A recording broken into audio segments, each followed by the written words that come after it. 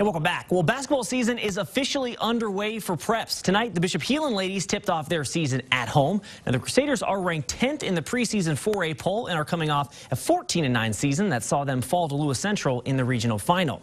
Heelan welcoming in the Stars from North to the pit this evening.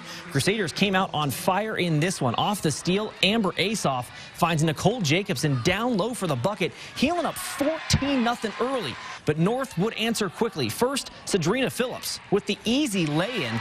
Then it's number 45 again, this time burying the corner three. But Heelan was just a little too much for the Stars in this one. Kyla Michalek hits nothing but nylon for three. And then in transition, Michalek not going to be able to lay it in, but in comes Ella Skinner for the putback and one. Heelan cruises to the 77-24 win. Over to West, the Wolverine girls playing host to Sergeant Bluff Luton. First quarter, it was back and forth. West's Bryceland Comstock with the scoop up and in for two. But back comes SBL. Abby Wisecup steps up, nails the long two to give the Warriors the lead. Wolverines, though, take it right back off the turnover. Hope Wagner swipes it away and lays it in for two. But SBL would stay close the whole way. Kenzie Foley with the three from the quarter. That tied the game again. But we flash ahead to the fourth. West down one. Comstock finds Andrea Vasquez. And that's your game winner. West takes this one by one, 55-54.